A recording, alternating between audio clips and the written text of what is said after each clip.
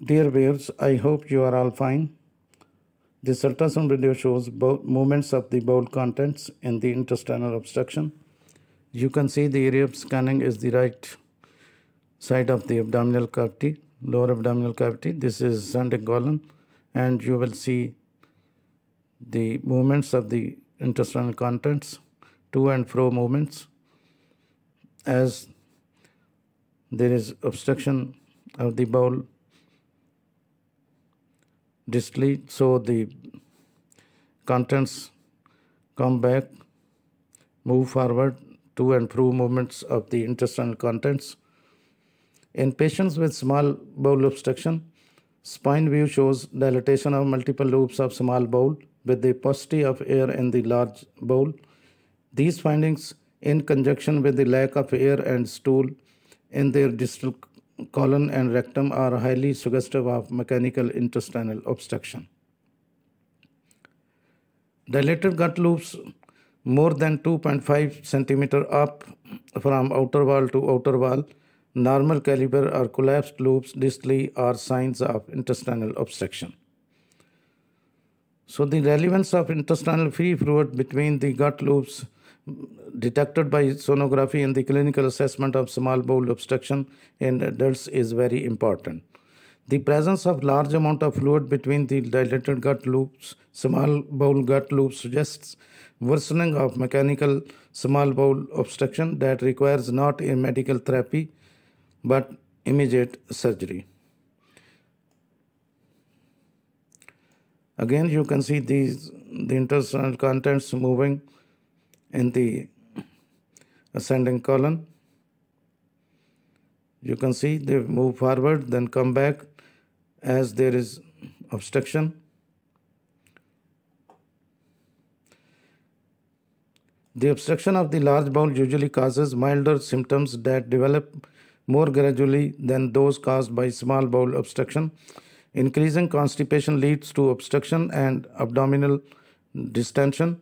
Vomiting may occur, usually severe, several hours after onset of other symptoms, but is not common. Now you can see the gut loops of the descending colon, the intestinal contents moving in the descending colon. Intestinal villi are also seen. Constipation is a medical condition that can affect the ability to eliminate stool. Constipation is different from constipation in obstination is different from constipation in that obstipation is when a person cannot pass stool or gas, usually due to an obstruction or blockage of hard, difficult to pass stool.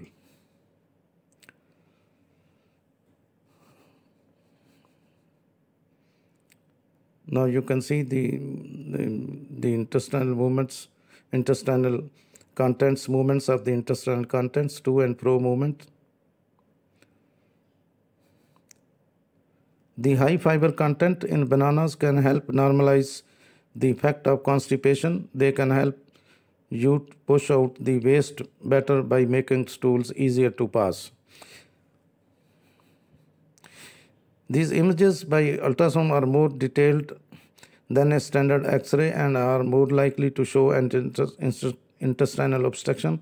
When an intestinal obstruction occurs in children, ultrasound is often the preferred type of imaging.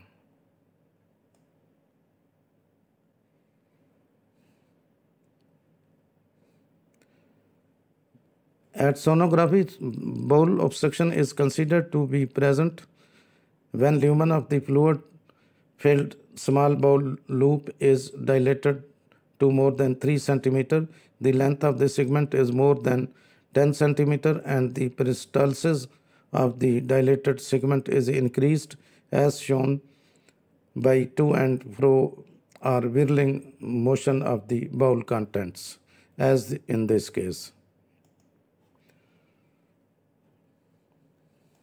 Signs and symptoms of the intestinal obstruction include crampy abdominal pain that comes and goes, loss of appetite, constipation, vomiting, inability to have bowel movement or pass gas, swelling of the abdomen.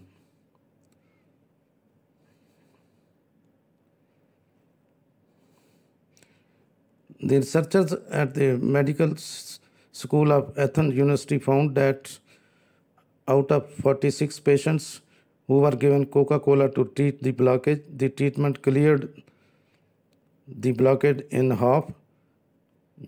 Thanks for watching. You can find some important information in the description of this video. Thanks for watching. Please subscribe my channel. If you do like this video, please click the like button. Thanks.